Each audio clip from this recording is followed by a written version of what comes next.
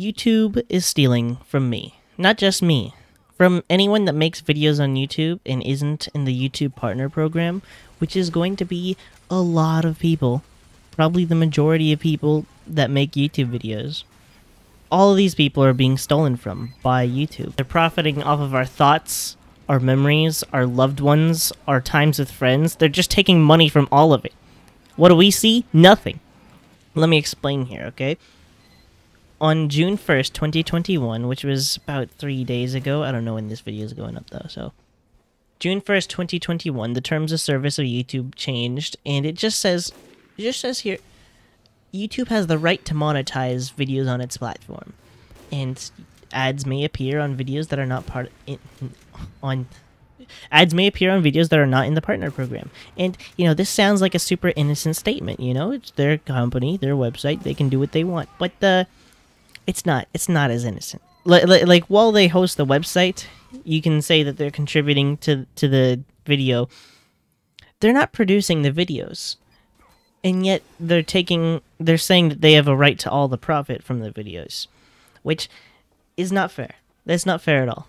They do not have a right to the profits to the videos. They have a right to a like percentage of the profit, but I think like the whole partner program needs to be rethought. People need to be able to like renegotiate their deal with YouTube.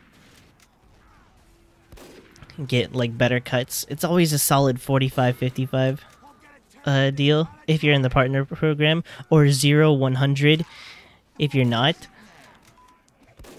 Anyway, my point is, it's not fair at all that some people could spend hours, dozens of hours, working on videos, making video essays like I might have, and not being allowed to see any profits from that, while YouTube can. That's just not okay. That's not okay at all. You could never convince me that that is an ethical decision that they have made. You see, the bar for being able to make money on YouTube used to be really low. You know, you just all you had to do was have an email address and then make an AdSense account with that email address, link it to your YouTube, and boom, you can make ad revenue. I did this in 2016 and actually made like $2 or $3. But then the next year, 2017, we get the YouTube's first adpocalypse, and suddenly they want to make sure bad actors can't make money off of videos. So like no more impersonation accounts or just straight up piracy. They raise the bar so that people can't make money off of illegitimate content or hate speech. Yet quality control, you know, this was reasonable. You had to get 10,000 views in order to join the partner program, and then you can make money. And sure, that was reasonable. 10,000 isn't too much, and then they'd still like manually check out your channel and stuff. It's pretty reasonable. 2018, decided that's not enough, so they raised the bar to where it is today. You need 1,000 subscribers and 4,000 hours of watch time within the last year, which is incredibly difficult to get. Incredibly. I don't know how anybody could get that high. I mean, of course, yeah, people can get that high if you get like 1,000 views every day. There's like 20, 30 views on a 20-minute video every day for 365 days. Sure. But it is really high. So it's you have to be like a sweat, committed 100% to YouTube. You know, it was still fair though, you know? They don't make money off of my videos. I don't make money off of my videos. We're both not making money. We both want me to succeed here. But now, they can make money off of my videos, while I can't make money off of my videos. They have no reason to want, like before, like they want me to join the partner program so that I can make money and so they can make money. Now they have no incentive whatsoever to help me reach that goal. In fact, me making it that high would actually hurt them. They'd get less profits from my videos if I joined the partner program than if I didn't. So it's a really icky system when you think about it. They make money off of things that we make, and our financially disincentivized from helping us reach a point where we can make money off of this. I'm gonna keep repeating the same point over and over, that they're making money off of our production. And this is probably the most capitalist thing I've ever heard of, bro.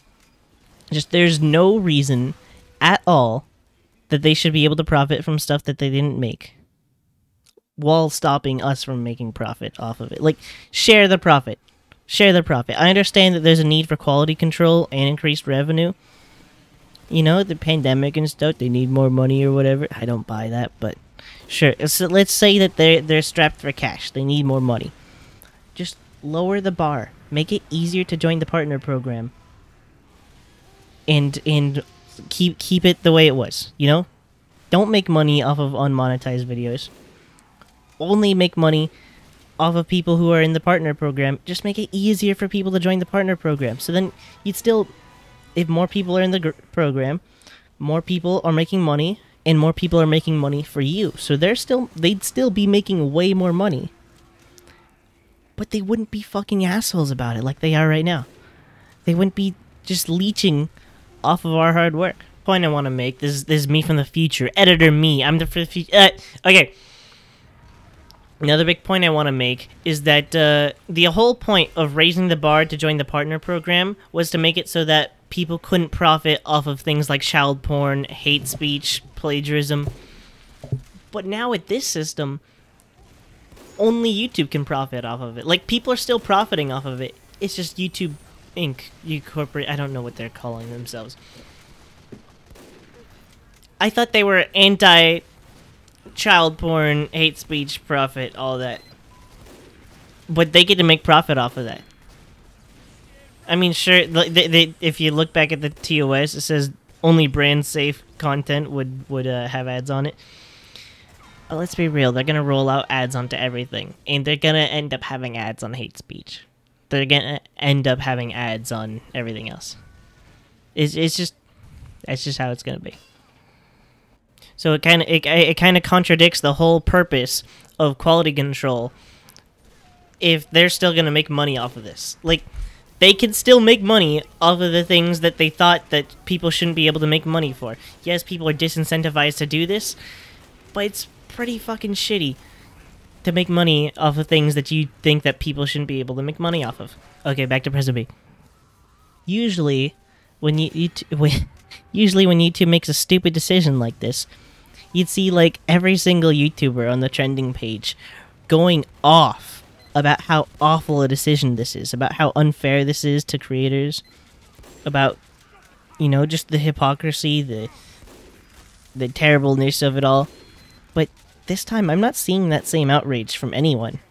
I don't watch traditional YouTubers so much anymore, but I really am not seeing the outrage. This should be one of the most outraging things that this is one of the most outraging things that YouTube has done, I think.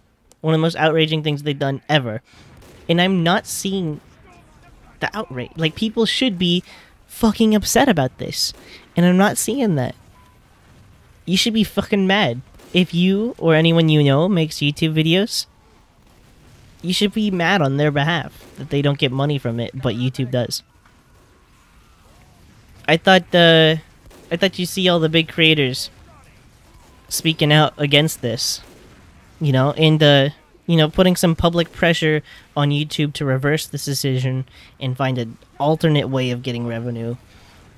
And maybe that is happening, I'm not seeing it, but I'm just disappointed in the community right now that I'm not seeing it. And again, it might, maybe there is outrage everywhere, but I'm not seeing it, and it's upsetting that we're just letting this happen. We're just letting them take advantage of the little guy, and it's depressing, dude. We're just powerless to abuse from corporations like this. And there's like one alternative, you know? This makes YouTube a less appealing platform for small creators. So it makes it just a little bit easier for a new competitor to rise up. You know, all they have to do is say we support small creators, and then boom, more popular than YouTube. But I don't see that happening. You need to have huge data servers in order to keep all the content up. You need to have huge programs to make sure that that there's no DMCA violations, there's no COPPA violations. That software is bulky, dude. That is expensive. I don't think your mom and pop shop could ever provide that service. So I don't think a small business could ever penetrate the market at all. But like Twitch has to have DMCA stuff built in because they do streaming. They don't do video streaming as much, but they have the systems that it takes to make a video streaming platform. So if anyone could make a viable competitor to YouTube, it'd be Twitch.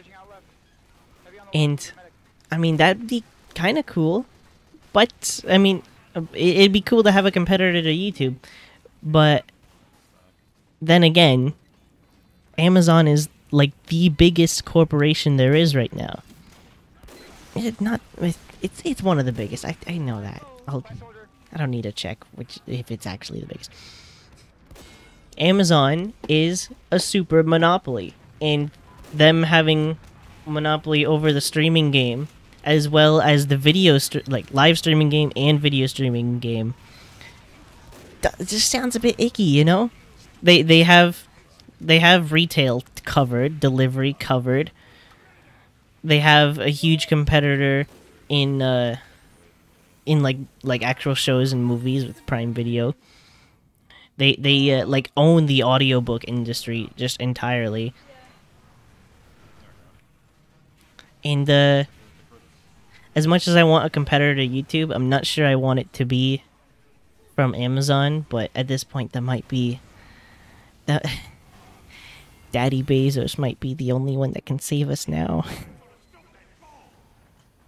I always wanted to be a YouTuber. I don't really so much anymore. I am gonna keep posting videos, but I've accepted that I'm not gonna make money off of it, just because they made the bar so fucking high. And right after I decide I'm not gonna do it to make money, they're like, "Fuck you! We're gonna make money off these videos, but not you. You don't get to make money off of these." It's just a little kick in the face. They make it so fucking hard to make money off of these, and then they decide that they can make money off of it. You know what? We can make money off this. Not you though. Not you. What did you do? Oh, you spent 80 hours working on this video essay. Very, very interesting. But we made a website one time, so yeah, we're gonna take all the money from that. It's a bitch thing. It's a bitch thing. I've been talking in circles for like 10 minutes now. YouTube's a bitch. I want a competitor as soon as possible. And yeah, that's about it this time. See ya.